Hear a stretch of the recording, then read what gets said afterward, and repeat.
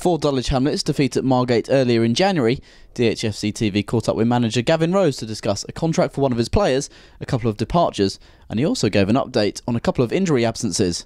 Ahead of the victory over Folkestone Invicta at the start of the month, midfielder Michael Onovwigun became the latest player to sign a contract at the club, signing until the end of the season.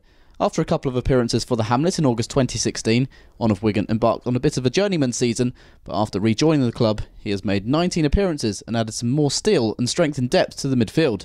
Both he and his manager have been pleased with his progress this season. It's just good progression from Michael. He's come in the summer. He had a few clubs last year and he didn't really get settled.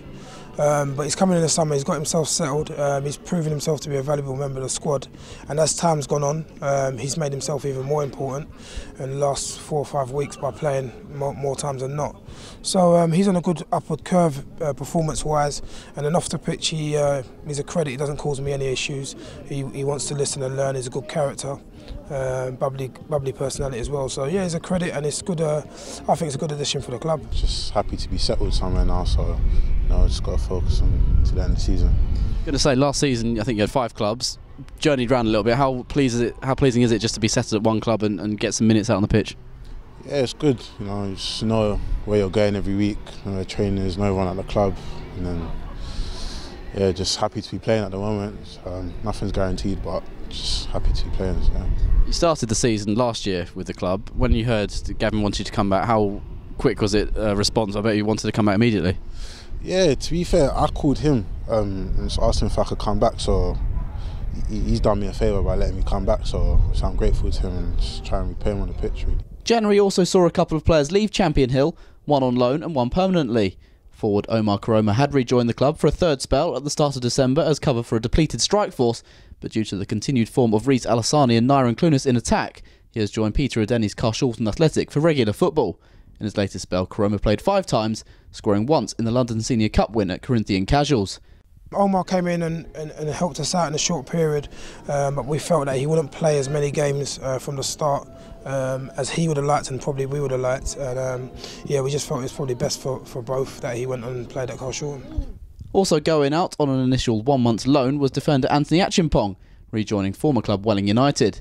Acheampong began the season in the side before a leg injury against Billericay Town kept him out for a couple of months. However, minutes have been hard to come by since returning, and he has gone off to Parkview Road, and Rose revealed the professionalism of his player. Yeah, Ache is a very good pro, He's had an injury, which was a hamstring injury. He stayed out longer than we thought he would, and the team in that time started to do really well and started to form a decent defensive performance, really. So he never once came and moaned or argued, because he could see that the boys were doing well, and he showed a lot of respect to his teammates by understanding that. But also equally, he's a very good player, a player more than capable of playing for us, and we needed him to go out and play some games, just to make sure that he has got games under his belt, as and when needed, he can come in seamlessly. Finally, the manager also gave an update on the fitness of strikers Dumebi, Dumaka and Gavin Tomlin, who have both spent lengthy periods on the sidelines this season. Didi's actually gone today to see someone to see if he can step his rehab up, so we're hoping that we get some good news at the end of the day today. But he's been very patient, hard working. He looks a little bit embarrassed at the amount of times he's been out, but it's not his fault. He's done nothing wrong and he's worked really hard. So yeah, we're hoping that he gets a turn of luck and he's able to help us towards the end of the season. Gavs looks like he's progressing really well.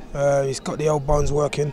You'd normally say that older players take longer to recover, but Gav's showing that you can defy that with a strong mentality and a keenness to get back playing. The best piece of transfer news was saved for the final day of January, though, when it was announced that top scorer Reise Allassani would be remaining at Champion Hill until the summer. The striker had attracted the attention of several Championship clubs, as well as both Celtic and Rangers, but no firm bids were made for the 22-year-old during the window, with a bid from Norwich City earlier in the campaign previously turned down by Allassani. The former Crystal Palace man has been in scintillating form during his 3 months at the club, scoring 17 goals in as many games, at an average of a goal every 77.5 minutes.